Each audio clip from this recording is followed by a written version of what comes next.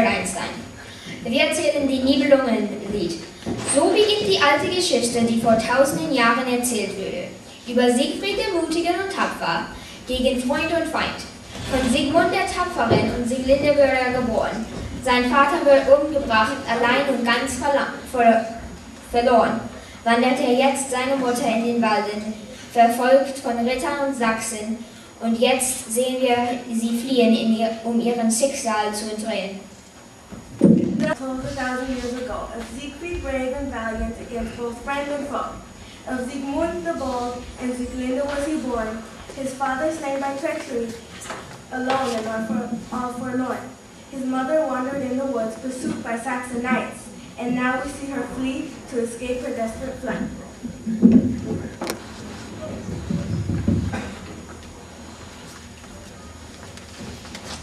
Oh Sigmund, wie schön unser Sohn ist! Und wie stark, wir nennen ihn Siegfried. Er wird ein großer Ritter sein. König Sigmund, König Sieglinde, die Sachsen kommen, ihr müsst fliehen! Schnell, Sieglinde, flieht, ich halte die Sachsen auf.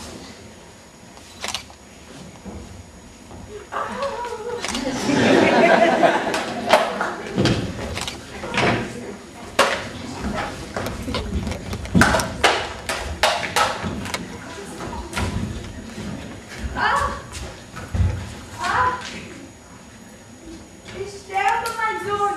Du musst überleben!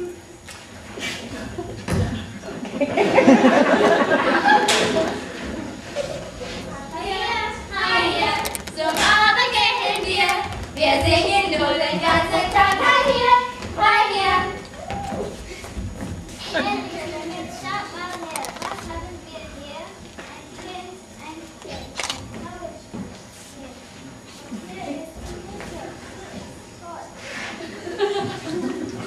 Das Baby ist groß und stark.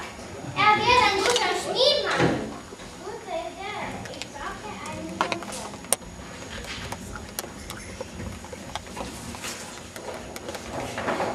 8 Jahre später.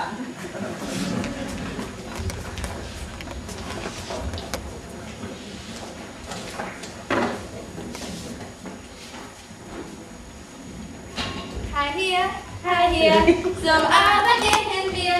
Wir singen nur den ganzen Tag. Hier.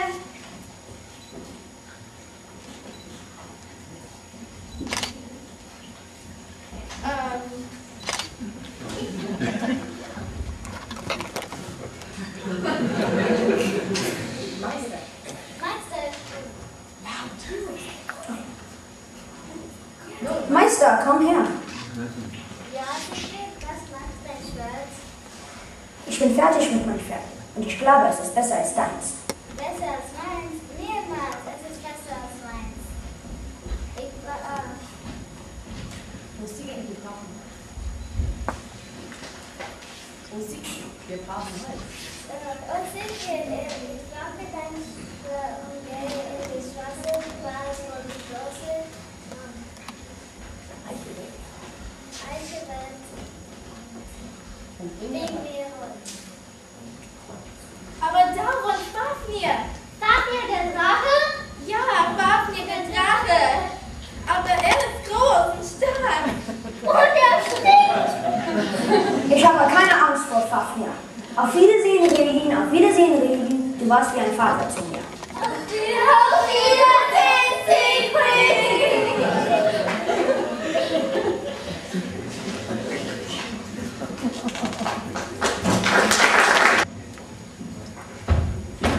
Was höre ich? Was stinkt hier so? Fürchterlich. Ich bin Fafnir, der Drache. Was? Fafnir? Ja, Fafnir. Ich bewache einen großen Schatz. Der Schatz gehört den Niebelungen. Geh weg und erschreche mich. Der Schatz der Niebelungen? Was ist drin? Gold, Silber, Juwelen, Schwerter, Ringe. Das ist alles. Ich brauche Geld. Gib her. Vergiss es. Hau ab oder ich fresse dich. Nimm das. Jetzt habe ich dich. Das ist nicht fair. Ein tolles Schwert. Es heißt Ballon.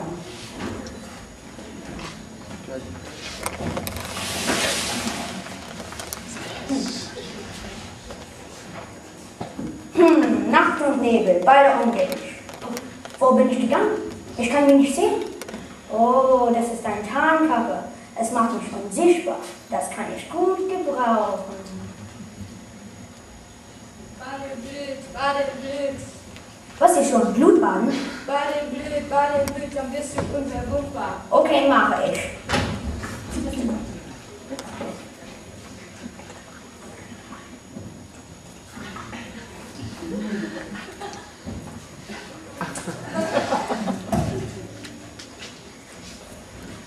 Mensch, ich bin tatsächlich unverwundbar. Super! Das ist mein Schatz, das ist mein Schwert.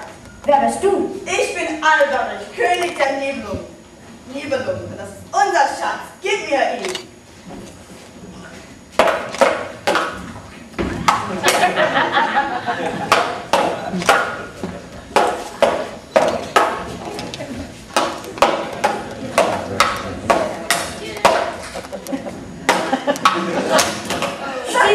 Nein, bitte, lass mich leben und ich bin euer Diener.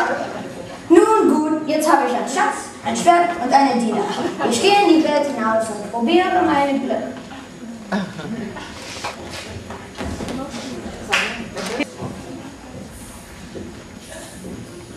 Rehen, ein frecher Zwerg der Nibelungen, fand unter einem Baum Siegfried in dem Schloss seiner toten Mutter liegen.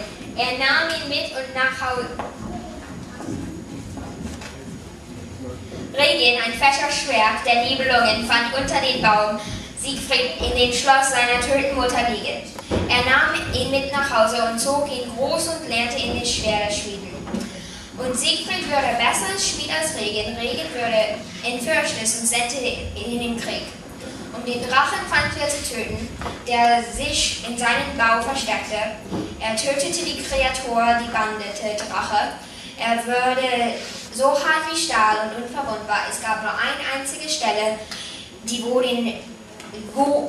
von einem Lindenblatt bedeckt würde. Und unterdicht war unseren Held, oder so er glaubt zu sein.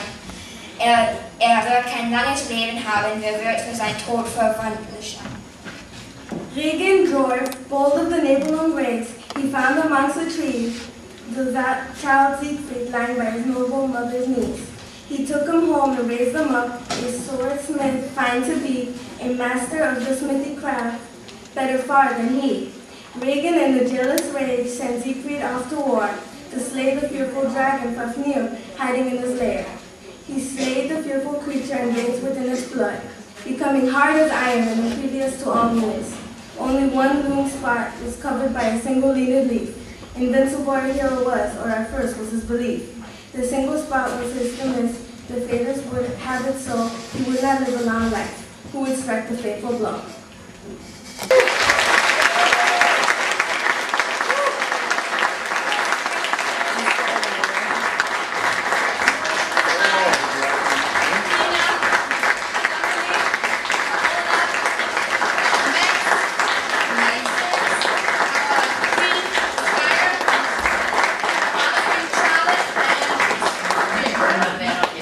Okay, we will have a second part, but after the video.